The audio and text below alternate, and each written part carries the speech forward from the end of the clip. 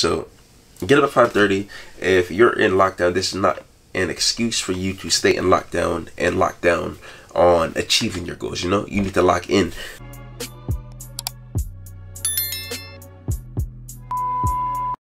What's going on, people?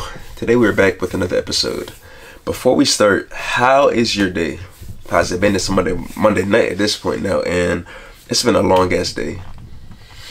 It's been a long ass day, and I already could tell the week is going to be filled with productivity and adventure, and I am declaring and speaking into existence for you and I. How was your day? Comment down below.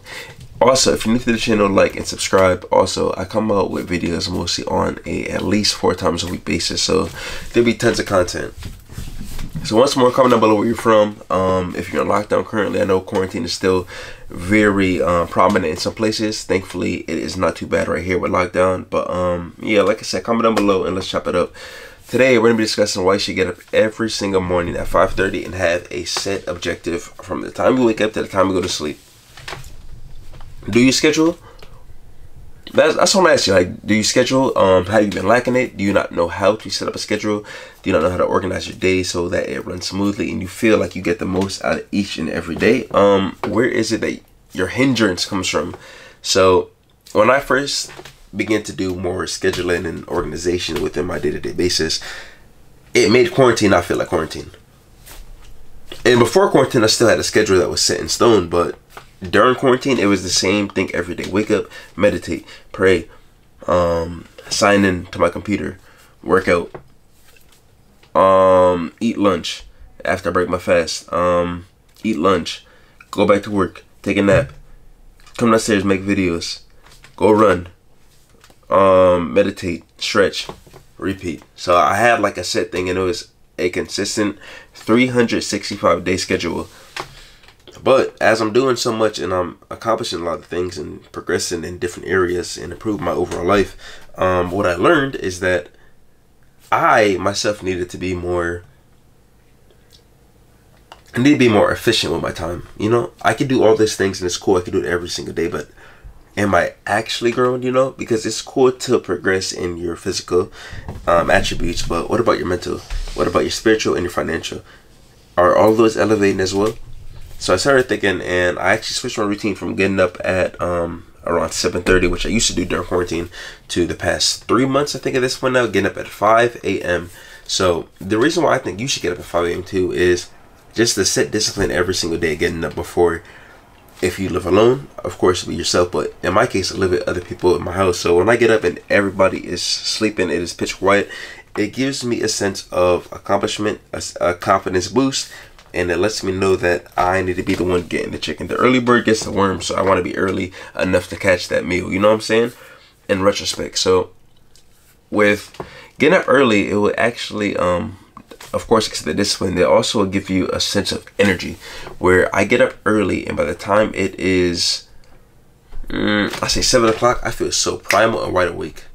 And I think that might be because cortisol, which usually rushes through your body, which is the stress hormone. But you know, people say when you're stressed you can't sleep.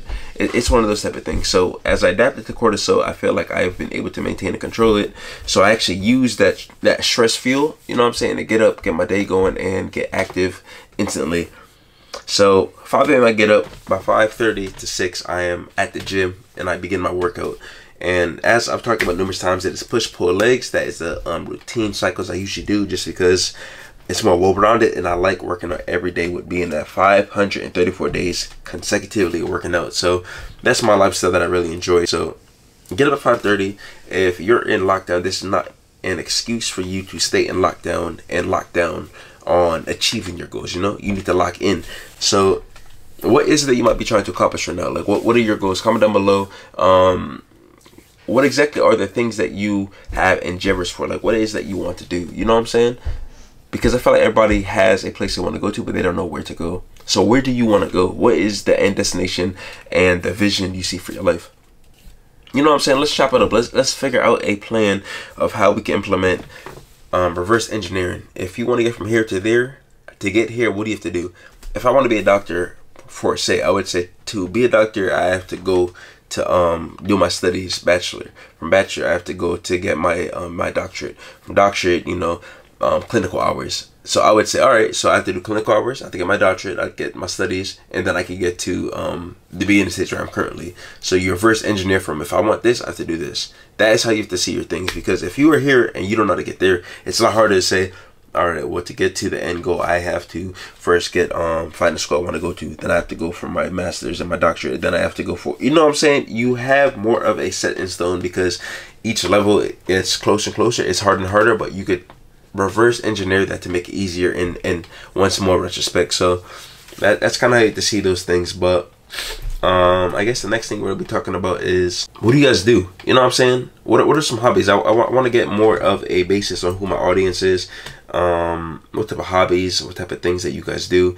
You know, of course I do seam retention. I'm really big into fitness. I know some real helpful things that I actually give you guys to benefit, you know, just you on your journey. But sometimes when you know so much, it's hard to just bring out random facts. You know, I don't really know where it is that I should guide with this channel, but if you were to comment down below, I could take that knowledge and actually direct it right back to what you want to know and answer those questions. So let's let me know.